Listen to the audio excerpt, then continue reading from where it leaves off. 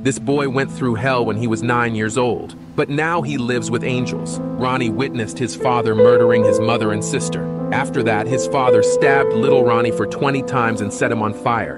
The injuries were fatal. No one thought he'll make it, but surprisingly, he survived. The judge said she worked with countless cases, but this is the worst case she ever worked in her life. Ronnie's father found guilty and received 3 consecutive life sentences in prison.